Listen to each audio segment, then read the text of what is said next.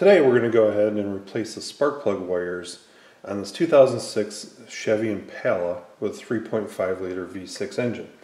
Now this vehicle's got close to 170,000 miles on it, and by looking at the plug wires that are on here currently, we see the numbers on here which typically indicates that these are the original plug wires. Certainly well past the expected life cycle on these components here. So it's time to do a tune-up here and replace the plug wires along with spark plugs. It's always important to do them in correlation with each other. We don't want to just replace the spark plug wires and leave the old plugs in case there's any type of carbon tracking or vice versa. We want to replace the entire secondary system here altogether. So I've got my set of wires here, and you can see they're kind of laid out here or packaged kind of in a manner where we've got the short ones, which are going to be for the back side of the engine, and we've got the long ones, which are going to go towards the front side of the engine. And so they're kind of separated already here, and there's a little bit of tape kind of holding them together. So I'll use a pick.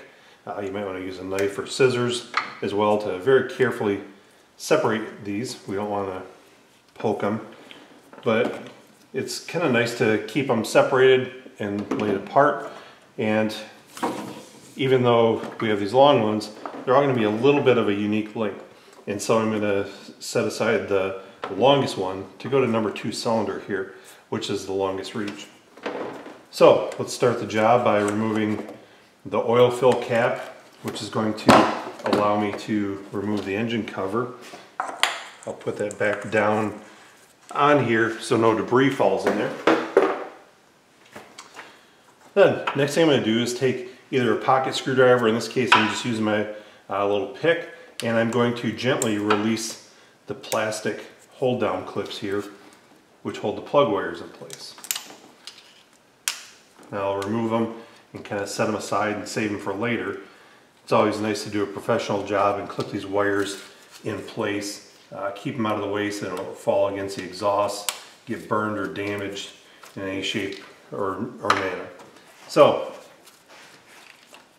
one choice is to go ahead and rip them all off and then hope we've got them in the right place here, because it is very important to reinstall the new wires in the exact same location that the old wires came off.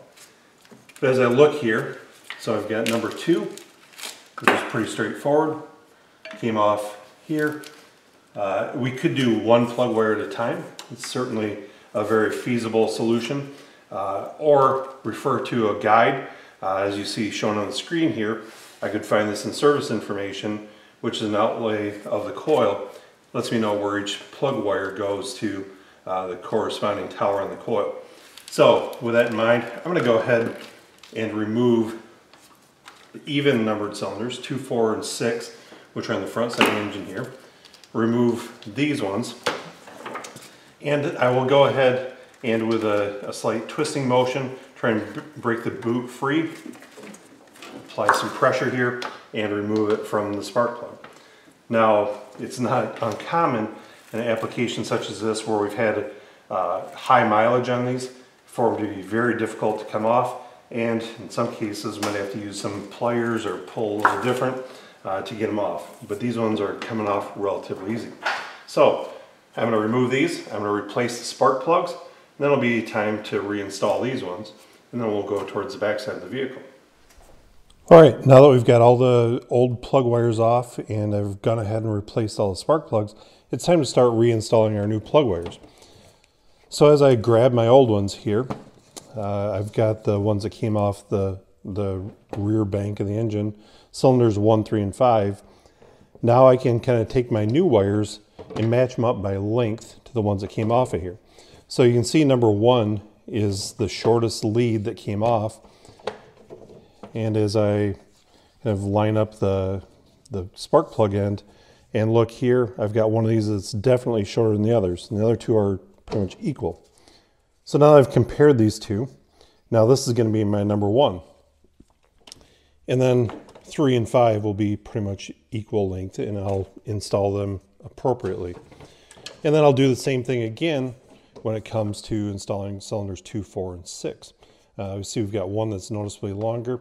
I suspect that's going to be going to cylinder number 2 here, but we'll match that up when I get to this side.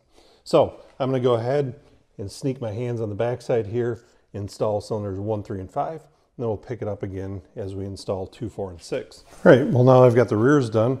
I'm going to go ahead with the even cylinders here on the front side. So I'm going to take my longer of the 3 leads here and kind of install it in place. I'd move it a little bit to make sure I feel where the metal clip is over the spark plug.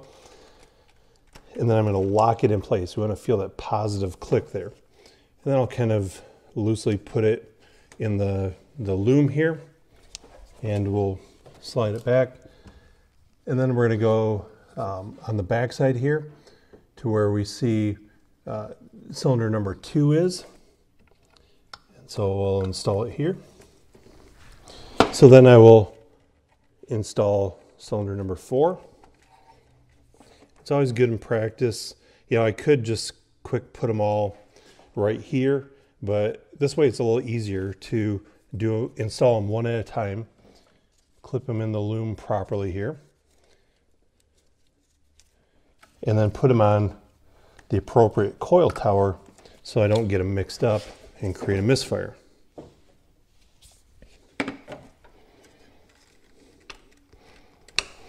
So again, we look for that positive click, make sure we got them locked in place.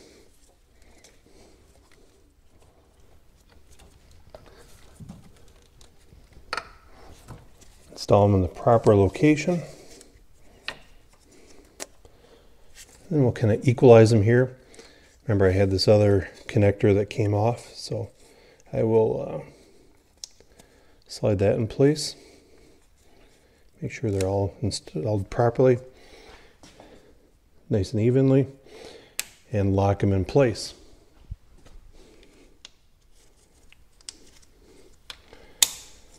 Now, the final step is going to be to reinstall the cover here.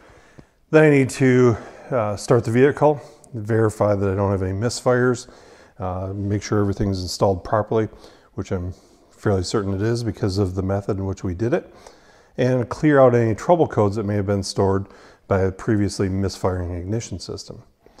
Hopefully now you understand what it takes to install a spark plug wire set on a GM 3.5 liter engine.